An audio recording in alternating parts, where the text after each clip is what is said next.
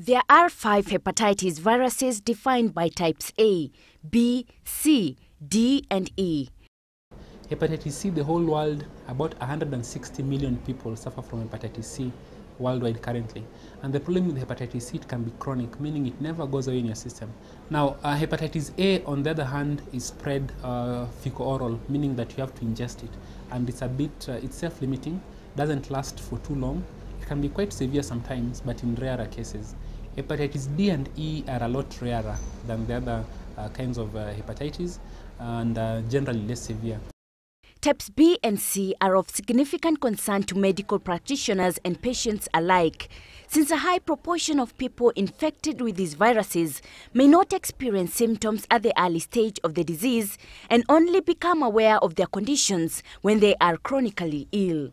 These 2 viruses are the leading cause of liver cirrhosis and cancer, accounting for almost 80% of all liver cancer cases. Hepatitis is inflammation, more or less swelling and dysfunction of the liver cells. When this happens, then they form fibrous tissue and they cease becoming normal cells. Now that formation of fibrous tissue where they shrink and become almost like fiber and functional cells, that is what is called cirrhosis. Now over time, liver cells that have become cirrhotic, then they can undergo some mutation and some changes that makes them abnormal cells that replicate in an uncontrolled fashion. Now that is cancer. So it's actually a continuum where first you have inflammation in hepatitis, then you have scarring in cirrhosis, then you have hepatoma or hepatocellular carcinoma, cancers, dysfunctional, dysregulated systems. What we have is anywhere between 6 days and 21 days before you have severe illness, but it varies from one kind of hepatitis to another. So from infection to full manifestation of the signs takes anywhere between 6 days and 21 days in a patient. People can get hepatitis from either infected bodily fluids or contaminated food and water, depending on the category. More than 35 viruses cause hepatitis. Then we have more than 8 bacterial infections commonly cause this, a lot of fungal infections. We have protozoal infections. These are parasites and other parasitic infections that affect the liver and cause inflammation. Beyond that, we have poisons and toxins. Then we have industrial chemicals and waste products, some chlorinated hydrocarbons, which also are known to cause, amongst other things, cancers. And yeah, pretty much certain drugs as well. Paracetamol is notorious, and a few other drugs used for treating various illnesses. Viral hepatitis is among the top 10 infectious killer disease. Approximately 500 million people worldwide are living with either hepatitis B or hepatitis C. Then hepatitis is a very serious disease, and it can wipe out a majority of the cells in a very short time. Now, most hepatitis last between 2 and 6 weeks, though anything up to 6 months is called acute hepatitis, and anything longer than that is called chronic hepatitis. Some of the earliest signs are the same signs we see in most illnesses, where you have nausea and vomiting, and you have general weakness and a bit of fatigue, and maybe headaches, joint pains, fevers. All these are common constitutional signs, especially in the viral hepatitis. Then you have yellowness that can progress in quite a number of people, and as the waste products accumulate, then you have effects that make you less conscious, and you can go into coma, and over the next couple of days, then the coma can deepen, and beyond that, quite a number of patients don't survive. One of the major causes that Dr. Victor Ngani, chairman of Kenya Medical Practitioners, Pharmacists and Dentists Union, identifies alcohol and herbal medicine as the major causes of hepatitis. 30% of the world's population suffer from alcoholic hepatitis. Now, that's a pretty large number of people, and the good thing is that most of them are asymptomatic. But when you have symptomatic alcoholic liver disease, where your liver, you have deep jaundice, that's yellowness of the eyes and the skin, and your blood is not clotting properly, or you go into a coma because of alcohol hepatitis, the mortality from that alcohol hepatitis is up to 60% in some centers. It's quite a serious disease, and many people lose their lives regularly in our country, and they're not very much aware of this. Whatever drug you ingest has to be excreted. And one of the key ways of doing this is, in fact, the liver. So The biggest challenge, a lot of herbal medicines may work in killing the disease for which they're taken, but they'll affect your liver and your kidney, and more so and more often, it's the liver that suffers.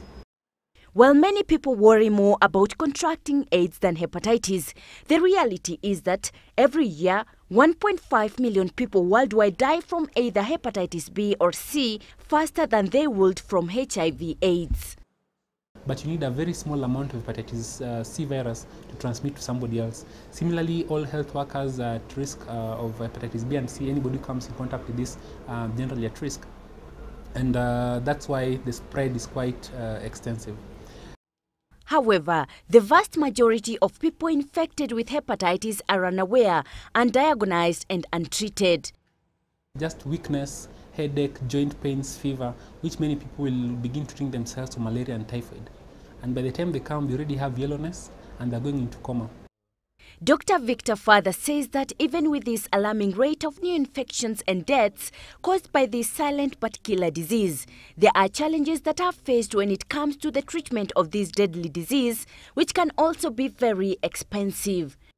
Certain hepatitis are self-limiting. For example, hepatitis A, which is very common in children, is normally quite severe and quite acute, but most children are able to survive this process within 2 weeks without treatment apart from supportive care for the liver. And the supportive care we are talking about here is to reduce the amount of proteins, which will reduce the demand on the liver to clear waste products of proteins, and at the same time give a high carbohydrate diet. There's some viral hepatitis that will respond to antiviral treatment. Unfortunately, they are extremely expensive drugs that I think only the political elite in our country can afford now, and I mean ordinary Mwananchis will never be able to afford that currently unless we take up measures to make that affordable and accessible.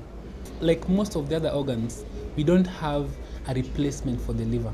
We are not able to support the liver in the way we can do dialysis for non-functional kidneys.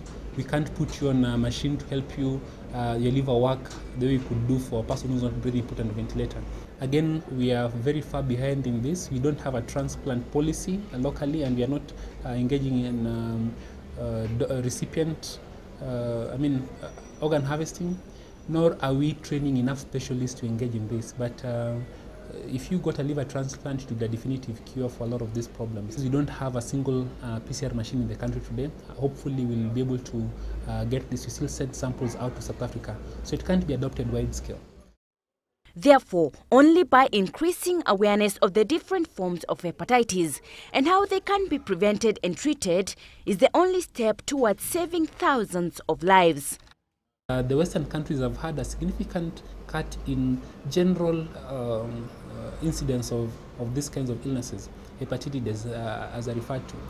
But in our country, our measures are quite behind. Public education is not where it's supposed to be. Diagnostic and supportive skills are not where they're supposed to be. We still have inaccessible drugs. We don't have enough equipment to make the correct diagnosis at the right time. And we do have a long way to go. Hopefully, with the correct policies, then we may begin to see this being availed to the Mwananchi. Then, as regards alcohol hepatitis, the understanding that alcohol in excess is a serious poison that causes death for very many families needs to be out there. People need to understand that your liver can only take so much alcohol, and whereas you feel good and you feel you engage in a social activity, it's a real risk to your health, and you need to take it in moderation. Measures people can do: number one, educate yourself; number two, proper storage of grains; number three, environmental pollution to avoid all these hazard chlorinated hydrocarbons and other pollutants easily accessible in the environment; number four, limit your alcohol intake; and number five, early diagnosis. Then you run to a hospital, at which point you may be advised on how to not transmit to other people.